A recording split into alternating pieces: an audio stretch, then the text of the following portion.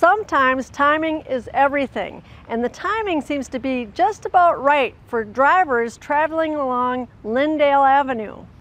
Thanks to a traffic flow project that was given the green light back in 2009, which included purchase of new technology in traffic signal timing, motorists will notice little to no wait times at stoplights on Lyndale Avenue. We took a ride with Bloomington City Civil Engineer Tom Bolin to see if this good timing means good news for improved local traffic flow. We're grouped together with some other vehicles right now, and we call that in the traffic engineering world a platoon. But the goal now is, as we're traveling down this corridor down Lyndale, that this group of vehicles, we have minimal or no stops. And so the traffic signals are in what we call coordinated signal timing, where they're synchronizing movements. They're synchronizing our southbound movement here from one traffic signal to the next. Traveling south between 82nd Street to 95th Street, we encountered all green lights with only one brief slowdown at 86th Street. Tom also pointed out the use of yellow flashing lights at left turn signals as helping with the flow of traffic. So, timing was very good for our commute, but Tom sees a trail of red lights for those who travel faster than the posted speed limit.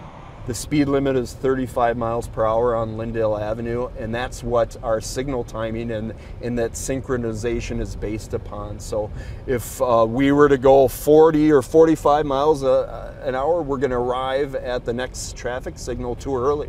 And that traffic signal is probably going to be red, and so it's going to add to our delay. So driving the speed limit is the way to kind of progress through Lyndale Avenue.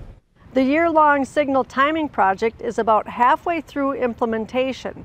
West Bush Lake Road was the first location, and 3 more locations will be completed once Lyndale Avenue is finalized. We are looking to reduce your delay as much as possible. And motorists can help with improving signal timing too. If you do experience an issue from your perspective as you're driving through, knowing the exact time or approximate hour period and what day of the week will help us in analyzing and seeing if there's anything we need to fine-tune.